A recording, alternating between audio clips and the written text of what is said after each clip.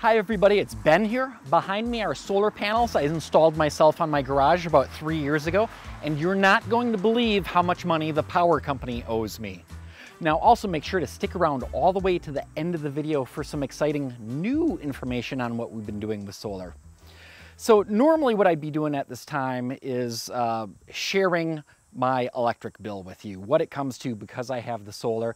We're actually breaking format this month. Typically what I would be doing is literally have my electric bill, open it up on camera.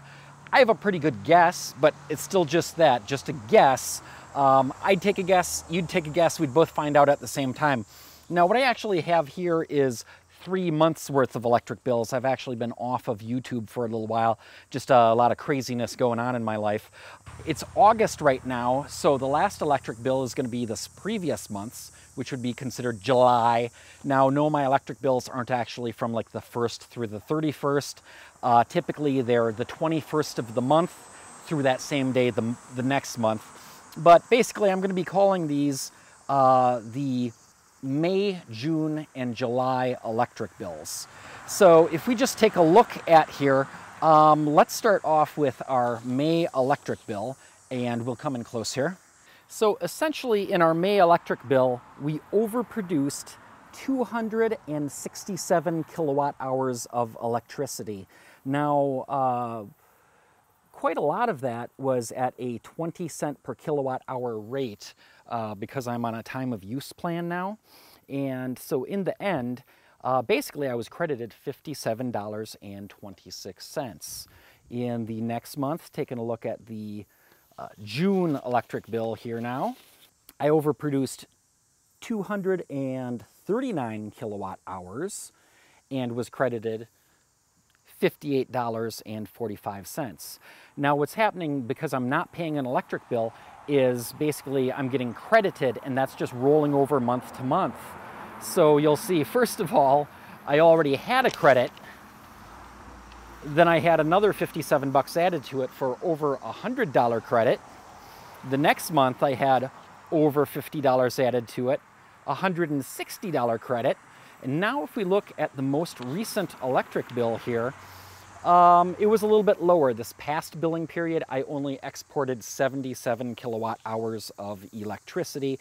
I think that was mostly because we were using more air conditioning. It was warmer weather.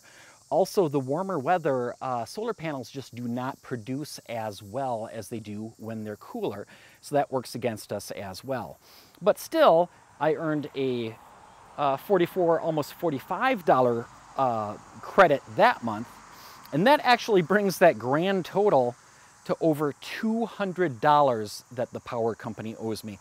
So no joke, right now they owe me 200 bucks. And I'm just going to keep that number rolling so that as we get into the fall and the winter, when I do have to pay an electric bill, it's coming out of that money right there, that credit. So a little less than a year ago, I was able to go onto a time of use plan. So essentially my electricity costs more and conversely is more valuable during the day, and it's less expensive / less valuable at night. But this works out great when you've got solar, because if you need electricity, you're just making it yourself anyways. And then with electric cars, typically those are charged at night. So my family has 2 plug-in vehicles, so we're able to make the electricity, earn the money during the day, use that inexpensive electricity at night for charging the vehicles. Now this has also been the summer of COVID. That's caused a lot of craziness for a lot of people. One thing it hasn't changed too much for us though is how much electricity we use and how much we use our cars. That's actually stayed more or less about the same. So when we look at how much we're earning in terms of the solar here, very little of that actually has to do with changes this summer, this year versus say summer of last year. Now, a couple other things you also have to keep in mind. If I'm getting a $50 credit per month, it's not that that solar electricity was worth $50 to me. It was actually way more than that. You have to keep in mind, I'm powering my house, I'm powering my garage, I'm powering 2 cars that I didn't have to, buy any gasoline for whatsoever. And then on top of all that savings, I'm also essentially getting paid $50. Now, another thing that people often overlook is that if you go to a job to earn money, you then have to pay income taxes on that money to be able to pay your electric bill. And in some cases, you have to pay sales tax on that electric bill as well. So by simply making your own electricity, it cuts out a lot of that taxation in there. And depending on what tax bracket you're in, that might mean that your electricity is actually like 30% more valuable than you think it would be. And those types of things are often not included when we talk about a simple economic return on investment. Now, when I installed these solar panels back here, it was about $6,500 for this system, which is about 6,500 watts, or about $1 per watt. Now, it's only about 5,400 watts on the AC side once we've done all the conversions and can use it in the house or in the grid. But I put this up about 3 years ago. It always looked like the math predicted that I would make about $1,000 per year worth of electricity. It's been 3 years. I just did the math and checked the numbers today.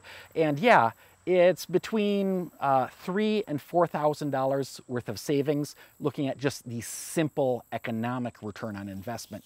So yeah, we're actually looking at about a 6-year return on investment putting up some solar panels. And if you actually do the math to convert that into like, well, what if I invested in the stock market, for example? That's some really good numbers. And the thing is, it's guaranteed. It doesn't go up and down.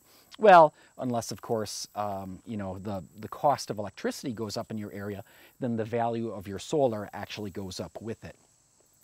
Now, one more thing here. Basically, because solar has been going so well, I did do something recently. In fact, I added more solar. So it wasn't a tremendous amount. It was only 2 more panels. These are 260 watt nominal panels, but you'll see there's no more space on the garage for them. I do, however, have a small shed immediately behind my garage. So I mounted 2 panels on there. And in fact, that didn't cost me any money because I already had the panels. It was actually a pair of panels that I bought to sort of just learn about solar before doing this big install. So now I'm going to be making about 8% more electricity because I've got 24 panels. So 2 more would be, you know, 1/12 more. 1/12 is a little bit more than 8%. And it looks like I got some neighbors waving at me over here. But the exciting thing is I did put up those solar panels, but also when I did it, I filmed the entire process. And instead of me filming everything while I'm doing it, I actually had a friend who's a cameraman stop over. We did kind of a this old house kind of a setup to show you how to install solar panels. So if you want to make sure that you see those videos as they come out, make sure you subscribe so that you'll get those as they're coming. Thank you so much for watching these videos. I really do this to try to encourage people to learn do-it-yourself, to save money, have green by going green. I do have a lot of this information is all available on my webpage, 300mpg.org. I've got a link in the description for you going right there, going to more information about the solar. But you know what? The truth is solar just plain works. Until next time, stay charged up.